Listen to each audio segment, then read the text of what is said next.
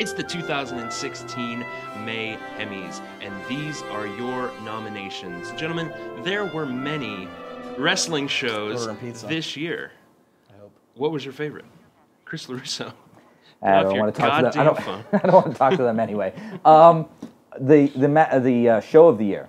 I thought that the show of the year for me was TakeOver Brooklyn. All right, it was NXT's chance to prove that they could be a big-time player. If you remember when they initially announced the show, they were only going to sell, I think it was like 5,000 tickets, 6,000. It was going to be a heavily parsed down arena. They're going to run in the same Barclays Center. Barclays Center was going to be the same place as SummerSlam. It was going to be a much different setup. The demand was so great that it ended up being, I think, 18,000.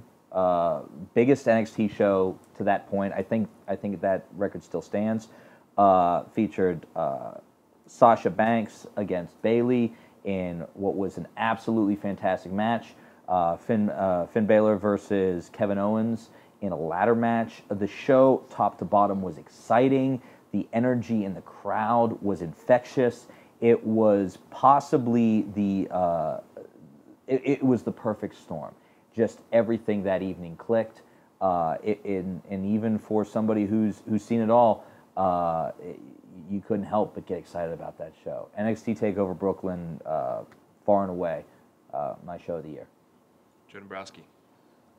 I'll go outside the box, and I will go with New Japan Pro Wrestling Wrestle Kingdom 9.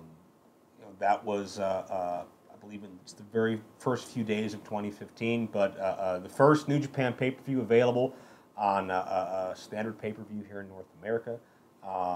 And 4-hour show, and top to bottom held my interest. And that's with me not really understanding a lot of the backstory and not really being too familiar with a lot of the talent. Obviously, I knew the guys in the top matches: Okada, Tanahashi, Nakamura, AJ Styles. The junior heavyweight tag match with Red Dragon and the Bucks, and Alex Shelley and Kushida, and I think the Forever Hooligans. But top to bottom, it reminded me of some of those old WrestleManias or some of those old Supercards where every match felt different. Every match had its own little style and its own little distinct niche. You had your brawlers and your hardcore, your flyers and your MMA, and you had your productions and your Nakamura with his sports entertainment-esque-itudeness. And you had the That's a Bullet word. Club. You had the Bullet Club. You had all these different flavors come together for one great show. And of course, just for me, it was great to sit under the learning tree as both a fan, as an announcer, and listen to JR and Matt Stryker call the whole show. So it was something different and unique, but in a big positive way. And I would definitely be open to supporting future New Japan events. Mr. Endorsed, all Plummer. right. Show of the year, I got to go with Beatles Love Cirque du Soleil at the Mirage in Vegas. Phenomenal. I recommend that. Now, I've seen that show a couple of times. It's Wasn't the great. Jumping Bomb Angels booked on that show? I can't tell. There's so many people flying around that I have no idea. But the event of the year, as I like to call it, I'm gonna kind of go the opposite of Joe and go back in the box, like so far in the box that I'm right in the middle of the box, because I didn't get to see any New Japan pay-per-views, big events, whatever you want to call them. I didn't get to see any Ring of Honor pay-per-views. So sue me. I didn't have time to watch them yet. I will. Sue me, I dare ya. So I gotta look at the WWE, and as we talked kind of before all of this, there's been some great stuff in WWE this year, I think, but overall, it's been a long time since I sat down and watched one event, and really just said that was a great 3 hours spent. As I mentioned to Joe, the last time I felt that way was Money in the Bank 2000.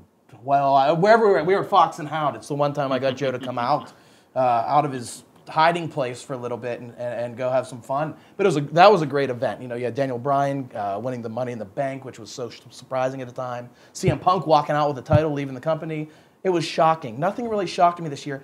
Not even the Royal Rumble, which I would typically default to, because everyone loves the Royal Rumble. Who's going to show up? What surprise appearances? That was even kind of a little underwhelming and predictable. So I got to go way inside the box and default to WrestleMania of this year. Just for no other reason, just the huge, grandiose Super Bowl-like feel that it has. It's hard to top that that special feeling you get as wrestling fans. That is our Super Bowl.